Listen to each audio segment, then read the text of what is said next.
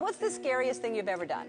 I was on a plane to Russia and the engine exploded.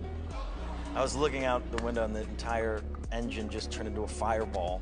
I was the only person there that seemed to see this, but it was a flaming fireball. And it was all Russian passengers, and I kind of felt like I'd already died and gone to heaven because no one said anything. And I was screaming at the top of my lungs saying, "What the hell is going on here?" And the stewardess came out and said, "We seem to have a slight problem here." And the Russian guy finally said, "What is the problem?" And they said, "Well, we lost one of our engines."